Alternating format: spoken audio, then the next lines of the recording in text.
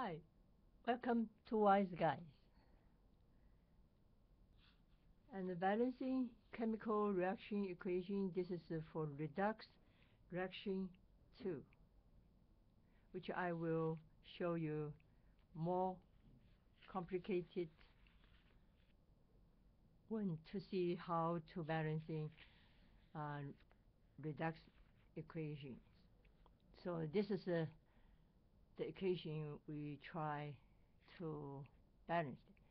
So this one is K2Cr2O7. The name is potassium dichromate, and react with water and sulfur to produce potassium hydroxide, and this is a chromium 3 oxide and sulfur dioxide. So follow the steps, and in Redox 1, so I show you the steps is the first one, assign the oxidation number for each element. So first of all, in this situation we need to see something is not changed. For example, the potassium, because it is very strong metal, always +1, so never change. And oxygen is 2 negative, never change. And hydrogen is +1, not change. And the only change we can say is sulfur here. Sulfur and chromium. Sulfur before reaction is single element, which is neutral, 0. After reaction in SO2, because of oxygen is 2 negative, that's why to balance this formula, so we can say this is +4, because +4 plus -4 to make a 0, right? So for sulfur, from 0 to +4. So we can say from 0 to +4 is lose 4 electrons for each atom, because there's one atom, for each atom lose 4 electrons. And also we can say the chromium in this situation, because you have 2 potential atoms, so that's why total the charge for potential is +2. So Cr2O7 has to be -2, right?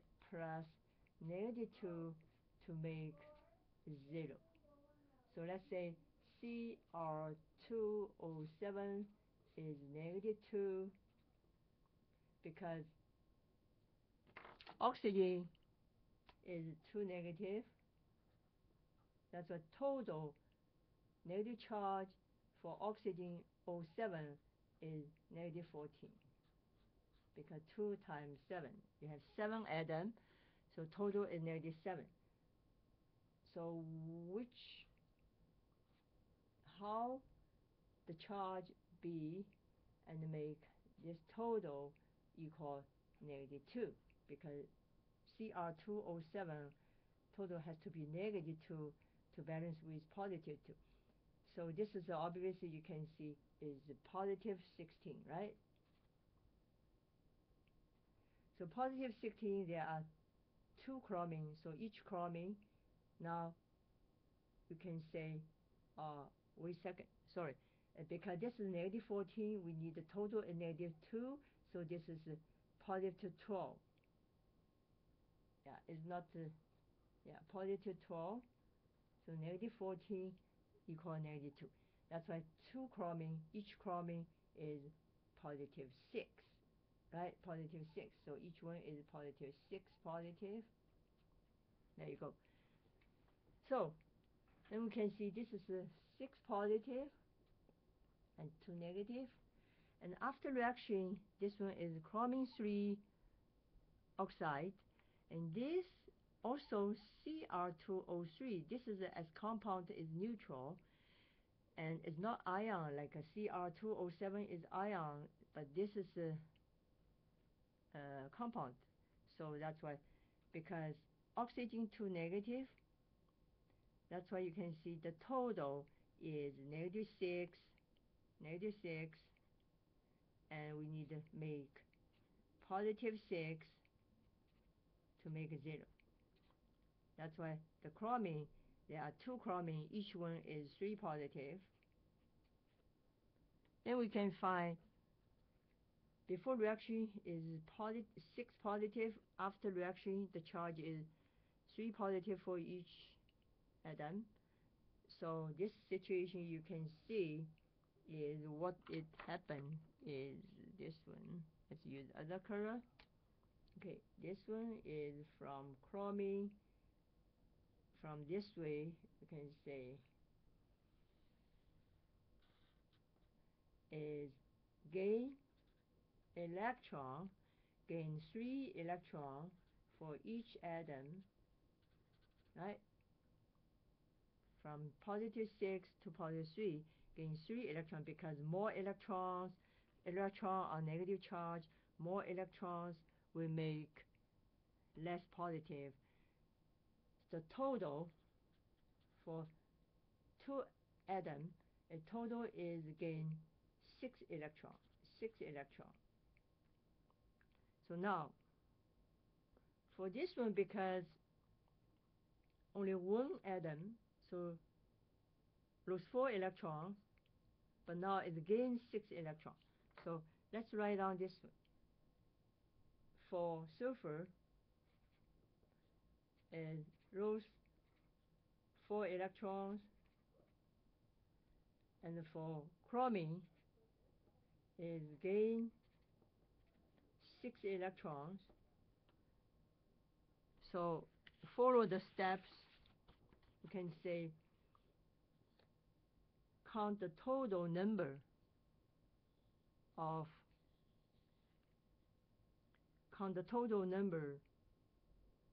electrons gained and lost. So total electron gain is 6, and total electron loss is 4. So that's why the LCM, we need to find the least common multiple to make the total electron lost equal the total electron gain.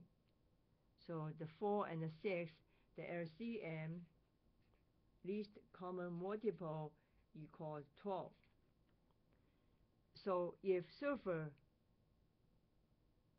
lose 12 electrons and the chromium gain 12 electrons, so we say the charge balanced, right?